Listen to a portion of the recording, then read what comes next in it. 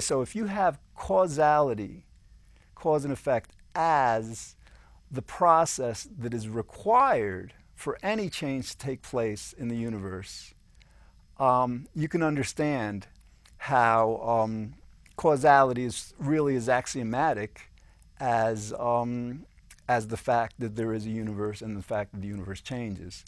And I say this to kind of like to clarify, confusion that has arisen in physics since 1927, I believe, when Werner Heisenberg published his Heisenberg Uncertainty Principle.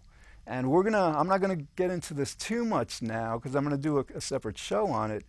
But basically, it was a mathematical equation that demonstrates that you can't at the same time measure the position and the momentum of a particle. Okay, if you measure, I mean, with precision, if you measure the particle's position, then its momentum becomes less clear. If you measure the particle's momentum, then its position becomes less clear.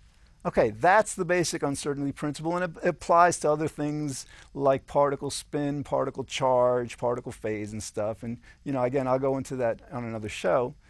But that is, for some reason, it doesn't make sense really, but that led people, physicists, basically this guy Niels Bohr and Werner Heisenberg, who formed what's known as the Copenhagen interpretation of quantum physics, because this is basically explaining reality at the level of subatomic particles, the quantum level.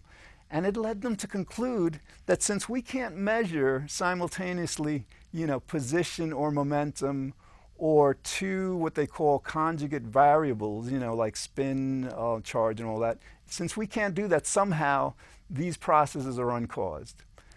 And so that's why it's important to see that if the universe exists, is an axiomatic fact, and change is axiomatic, because otherwise everything would be frozen. Then if causality is necessary, describes change, obviously causality is fundamental fact of nature that in other words, this explanation of causality is at a much more fundamental level than interpreting, the results of the Heisenberg, uncertainty principle. I mean, there's more to it. I mean, it's never been shown in any way that something could ever be uncaused. I mean, think about it.